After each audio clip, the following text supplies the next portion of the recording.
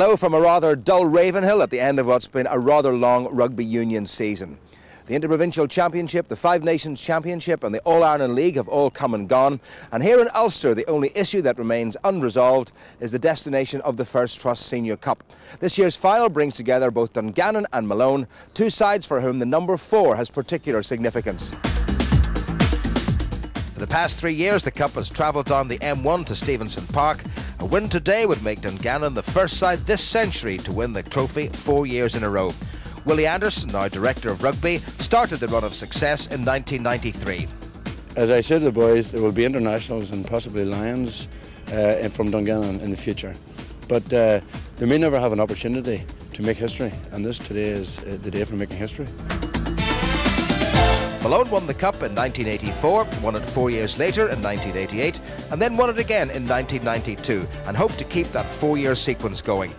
Colin Wilkinson, his enthusiasm undiminished, has played in those 3 victorious Malone teams and is confident of a 4th win today. Ballymena, I believe, won it 3 years in a row, and then Malone won it for 1 year, and now Dungannon won it 3 years in a row, so we feel it's our turn. Malone's forwards remain unchanged following a win last week against City of Derry. Ireland's Dennis McBride and Ulster colleagues Stuart Duncan and Richard Mackey form the core. There are 2 changes in the 3-quarter line, and they see Scott Carroll coming in on the left wing with Simon Willis switching to the right, and the experience comes from internationals Wilkinson in field, and having missed the semi-final, Malone welcomed back their dedicated skipper Bill Harbinson. Dungannon field the side that trounced Collegians a week ago in the semi-final, and that means a second cup final partnership for halfbacks Richie Weir and Ashley Blair. The strength of the side, though, lies in a formidable pack, with current internationals Paddy Johns and Jeremy Davidson, and interprovincials Jeremy Hastings, Davy Miller and Gary Leslie. And leading the side, as he did 2 years ago, and playing in his last game at this level, is the Dungannon hooker Hugh McCackey. Refereeing his 3rd Senior Cup final, Irish international panellist and the primary school headmaster from Green Island, Mr. Brian Sterling. Colin Wilkinson, who's played in all of Malone's victories, gets this game off to a somewhat inauspicious start. This the 97th Senior Cup final, and Colin Wilkinson's misdirected kick right at the outset has given Dungannon the first advantage, though that may just be psychological. So the first scrummage to the cup holders, bidding to become the first side this century to win the Senior Cup 4 years in a row. Richie Weir, who played last year, and that's a rather untidy scrummage, and Malone have been penalised for collapsing the scrum. Tight head Lawrence Stewart and hooker Michael Smith the guilty parties, and Ashley Blair, whose left foot has kept Dungannon in the opposition half for most of the games this season, is going to be asked to do something similar, and indeed he may well have indicated, and I think he has, that he's going to go for a goal. So what a start this would be for Dungannon. Ashley Blair with 31 cup points so far this season, and I don't think that's quite got the legs. Wilkinson calls clearly and finds a reasonably effective touch. So an early chance for Dungannon missed, and obviously at this stage of the game a crack at goal was what Dungannon would have wished for. The ball didn't look altogether straight. I think Dungannon may well be offered the option of the line-out or the scrummage, and they've taken the scrummage.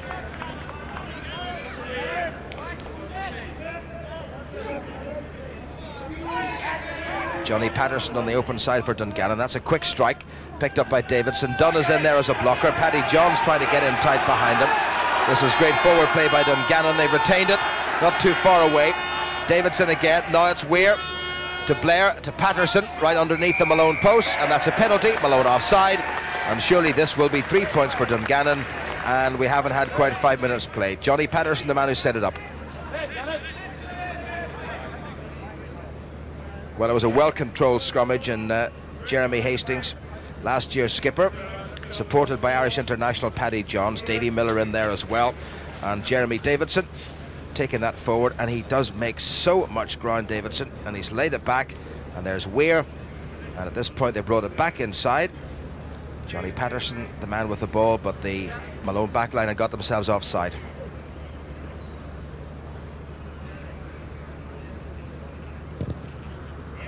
Well, Ashley Blair missed with 1 after 2 minutes, but after 5 minutes he's been successful, and the cup holders have got off to the start they wished for. It's Dungannon 3 and Malone 0.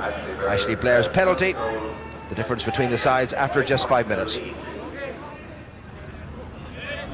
Back untidily, and Dungannon have not enjoyed the advantage they hope to have out of touch. Good work by the Malone pack. Up to the Dungannon 22, and a penalty against Dungannon coming in from the wrong side. And Richard Mackey, who is in the middle of things, will be happy enough, and I'm quite sure Colin Wilkinson will go for posts. And Bill Harbinson says that's what we want to do. Not too far away. Colin Wilkinson not wasting any time with this kick. 21 points he's got so far in the cup.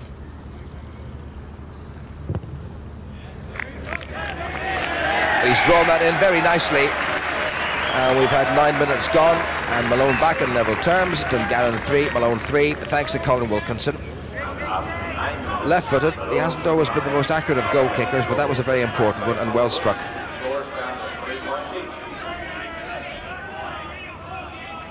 Ashley Blair with the restart. A little bit far for his pack. Murta Ray. Stuart Duncan in there too. Duncan again, and Murta Ray.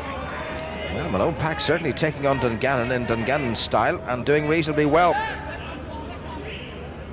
Michael Smith right at the bottom of that. Dennis McBride standing at scrum half, and Willie Dunn several miles offside. I don't think Willie Dunn will complain too much about that decision.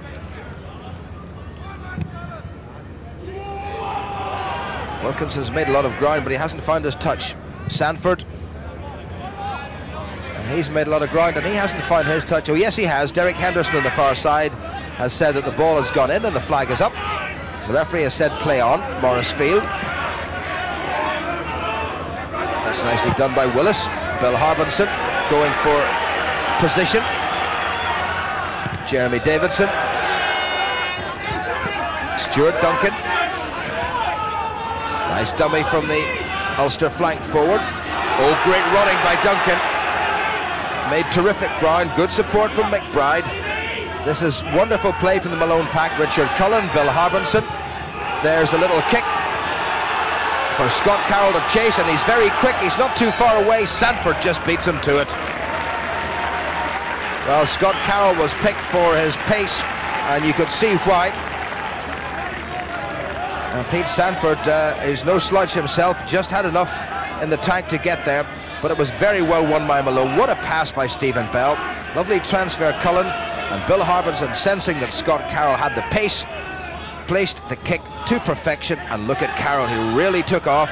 Well, there wasn't too much between them at the end. Peter Sanford has a wee glance, and the last dive made sure he got the touchdown. Ashley Blair, naturally left-footed. That's cleverly done, well taken by Patterson. He's run into a few Malone men, but he's released it well. Richie Ware now to Blair, and there's the glance and there's the kick. That's just down as far as Simon Willis. Willis has gone right out to the touchline, so there's no room for him, and quick thinking by Ashley Blair has made some 70-odd metres for Dungannon. Simon Willis played on the left wing in the semi-final and is now on the right, to the exclusion of Scottish A international Stuart Porter. Dungannon shortened the line. Hastings at the back, and Paddy Johns flanked by his two prop forwards. A lot of shoving going on by Malone, and that's a penalty to Dungannon, and Ashley Blair might have a crack at the post. Paddy Johns being not too gently eased out of things. Dungannon have another chance to go back into the lead. This would be just the boost that Dungannon would want. That's a better contact, better angle. Up go the flags. Dungannon back in the lead. Dungannon 6, Malone 3, and we've had 23 minutes gone. Yeah, Ashley Blair's every reason to be pleased with this. It was angled just about perfectly. Nicely struck. Paddy Johns. Oh, Jeremy Davidson soared above everyone. Now Dungannon may well hold on to this and try to drive over from even closer range. They're staying on their feet. Now they've released it. This is Ware gets just a little bit past Dennis McBride, who put him down with a good tackle. And again the ball has gone forward, and again Malone get the put into the scrum. So Dungannon pressing, and wee last minute fundamental errors costing them dear. That's collapsed untidily, and this time it's Dungannon penalised for taking it down. Richard Mackey, it seems. And a very difficult decision that, because it's hard to tell just who takes the scrums down. Gary Leslie may well have helped. Well, full marks to Dungannon, with 30 minutes of the first half gone and leading by 6 points to 3. The first short penalty of the game. The little wall of 4 players. This is Hugh McCackey, this is Weir, this is Blair.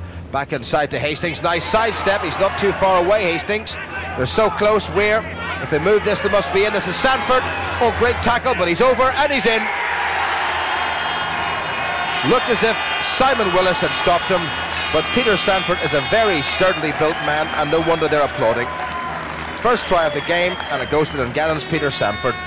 Well, it was Jeremy Hastings he took it on, and Richie Weir had to check, and Ashley Blair floated the ball very nicely wide. There was a man spare, and if Peter Sanford hadn't got that, I think his colleagues might have said something to him, but he did get it.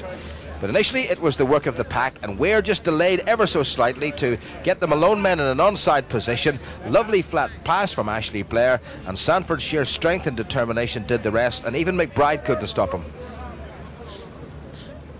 Ashley Blair, that doesn't look too bad for the wrong side of the field for a left-footed kicker right between the posts. 32 minutes gone, Dungannon's lead increases. It's now Dungannon 13 and Malone 3. Didn't make much of an angle for himself, Ashley Blair, so he had to judge that perfectly, and that's just what he did. Jeremy Davidson, oh, great take. Davy Miller can't quite hold. Johnny Patterson does the tidying. This is Weir. It's rather misdirected. Acrobatic stuff by Morris Field. Here's Cullen. He's got a man outside him. He maybe took the wrong option there. Here's Field. Dennis McBride supporting wonderfully. Running out of room, Morris Field, his Irish international colleague, at his elbow. McBride trying to win the ball on the ground, and he's done just that. Bit of a flourish now from Malone. Colin Wilkinson, oh, cleverly thought out. That bounced nicely for Carroll, and not too badly done at all. The referee has said the touch judge has got his flag up, and that's going to be a line out to Dungannon. But a good piece of enterprising counter-attacking by the Malone side. It was very nicely done indeed by Malone, who came well away with it. Morris Field and Dennis McBride both leading the charge, and eventually Dungannon managed to steal it.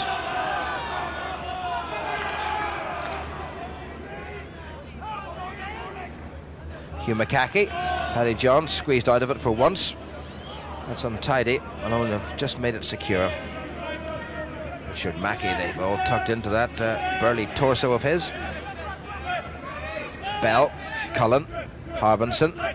Wilkinson's come into the line. Transfer a little bit awry. Referee waiting for advantage to Dungannon. None comes, so they'll have the scrummage. Scott Carroll had cleverly come round from the left wing.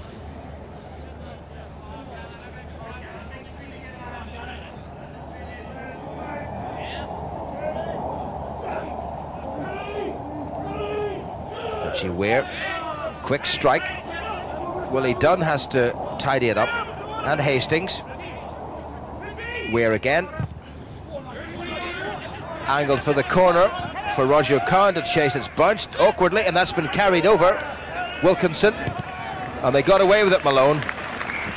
Well, cleverly done, and the referee says that little bit of sleight of hand between Simon Willis and Colin Wilkinson brings the first half to an end. And at half-time at Ravenhill, the score is Dungannon the holders 13, and Malone very much the challengers 3. A more than interested spectator, as he always is when Dungannon are playing, and a pretty useful prop forward he was in his day, Ulster Unionist MP Mr. Ken McGuinness. Ashley Blair, his side 10 points to the good, sets Dungannon off on what they hope will be the path to a fourth successive cup victory. And straight away they're in among the Dungannon forwards, or the Malone forwards I should say. Oh, that's well done by Richard Mackey, immensely strong young prop forward. But it's rather untidy, and Dungannon not far away. Stephen Bell will have to hurry. Bill Harbinson. Well, that is a terrific kick from Harbinson. Pete Sanford's all on his own back there. Clever kick. Wilkinson beautifully positioned. Malone on the counter. Look at Wilkinson saying there's a space there, and he's found it. Oh, here comes Scott Carroll against Jeremy Davidson. Down and up goes the big fellow in one movement. Wonderful skills from the current Irish international to get 6'6" and 17 odd stones down and up with the ball in one movement and get the pass away. Really is forward play of the highest quality.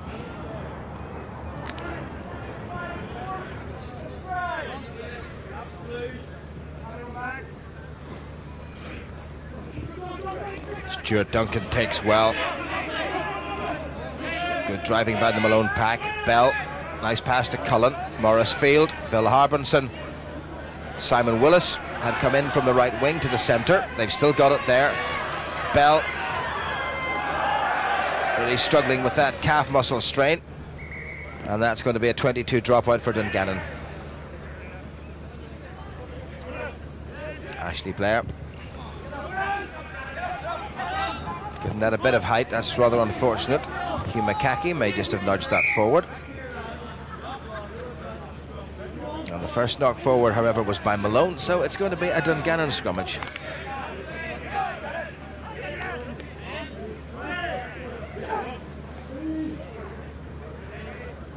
Richie Weir checking with his half-back partner, Ashley Blair.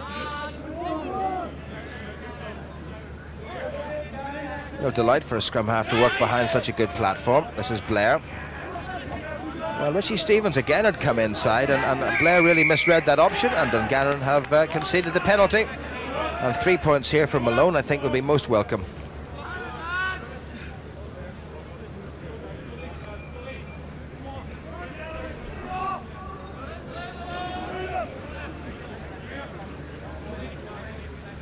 Colin Wilkinson with the penalty in the first half.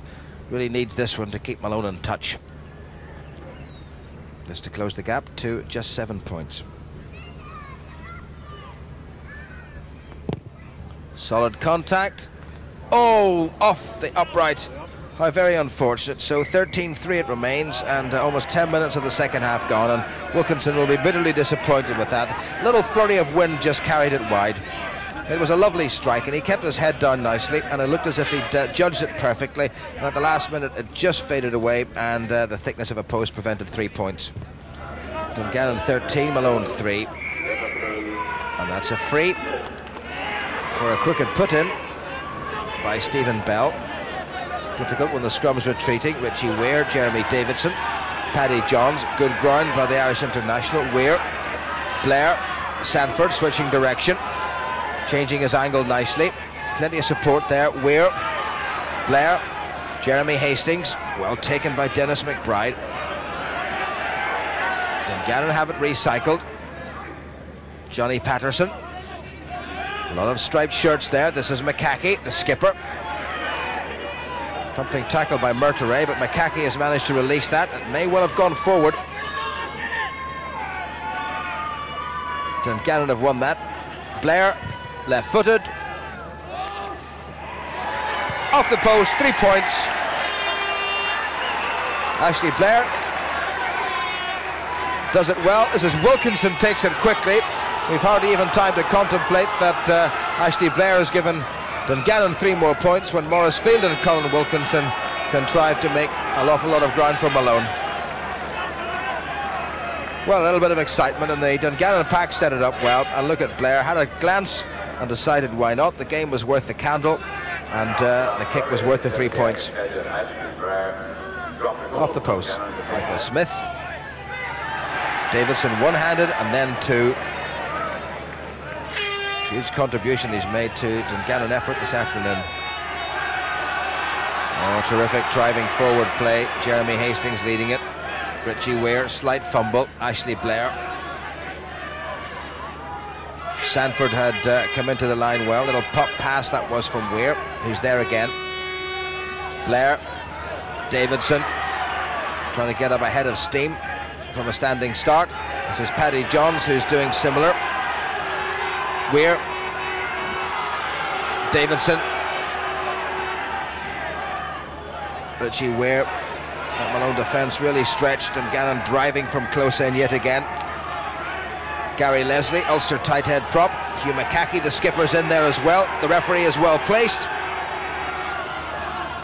And still Malone resists. Dungannon trying to churn round on the narrow side. Johnny Patterson going to try in the semi-final. Now it's Weir, half checked. Gary Leslie completely checked. Great tackle by Lawrence Stewart.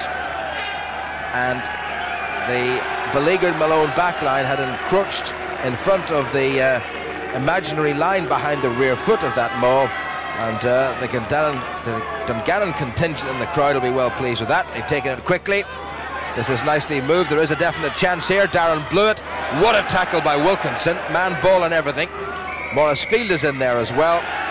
And Dungannon, one thinks, not perhaps releasing in that tackle. And that was a very significant tackle by Colin Wilkinson on the former Queen's centre, Darren Blewett.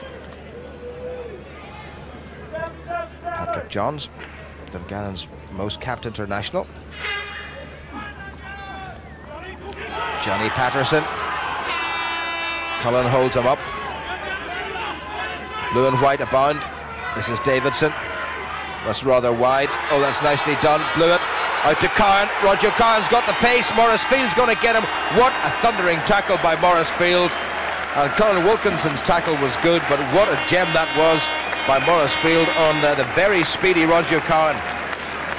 Well, Blewett made a nice little half gap, and this young fella scored 3 tries against collegians, and Morris Field said, not this time. And what a cover by Field. Oh, McCackey, Hastings.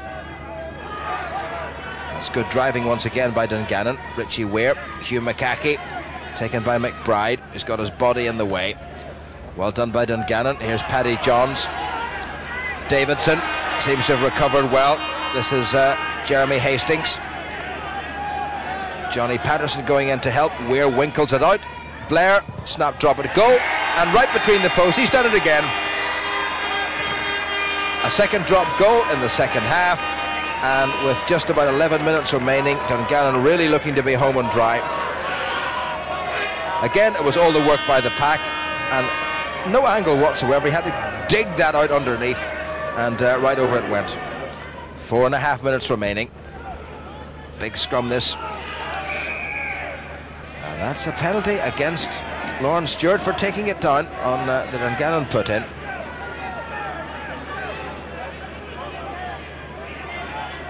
Richie Weir looking for his second successive Senior Cup success.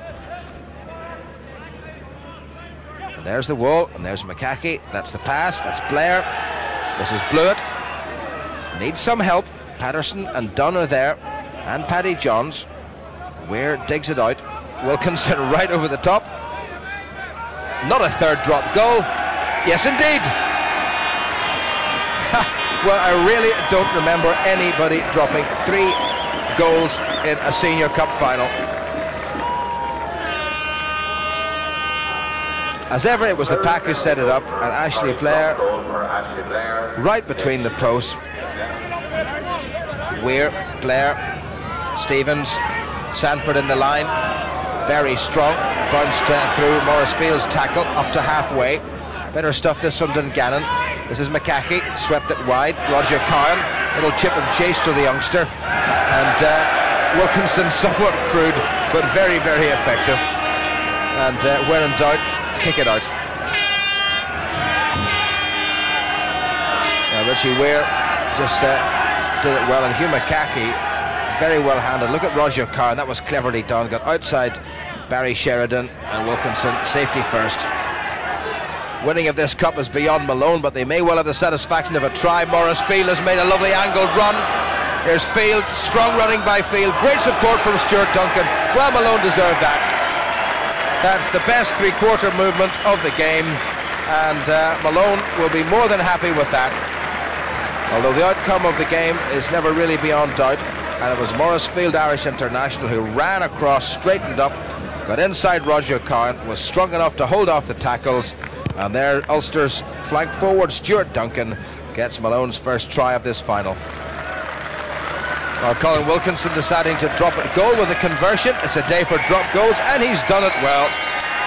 So Dungannon 22, Malone 10, And Brian Sterling has decided that that final delightful flourish from Malone will bring them a little bit of comfort, but the joy will be Dungannon's, and Willie Anderson, who lifted the cup in those massive hands some 3 seasons ago, will see it safely back to Stevenson Park.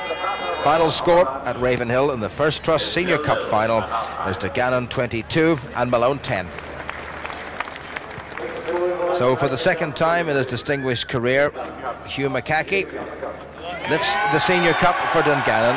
Mrs. Margaret Coey, wife of Ulster Branch President Rusty Coey, hands it over to the man who won a cup as a Clare with Ards, and he's now enjoyed the unique distinction of winning a cup for the 4th successive time with the pride of County Tyrone, Dungannon.